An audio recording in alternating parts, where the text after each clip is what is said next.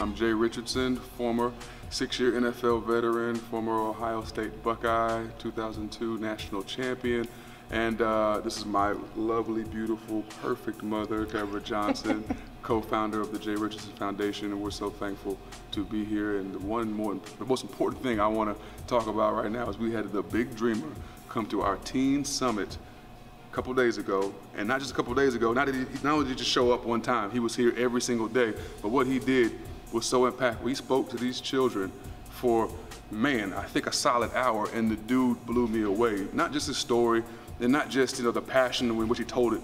It was the message behind it. It was what he's about. He lives it. He's the real deal. He's the genuine article. He's blessed our foundation. He's blessed me and my mother. I know she can tell you how much he's blessed her as well. Oh, he blessed us incredibly. I had a young woman walk up to me and she said, I was here to volunteer, and then I heard the big dreamer.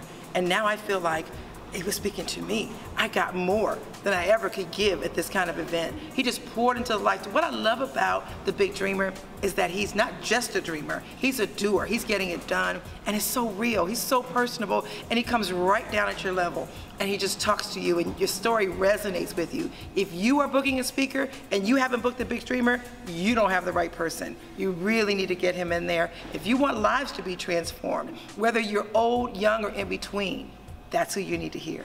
Everyone needs to hear this man speak. I'm not just saying that because I like the guy. I'm not just saying that because he is a fantastic speaker. It's his message. If that message is coming from somebody else, I'd say they need to hear it, but it's coming from him.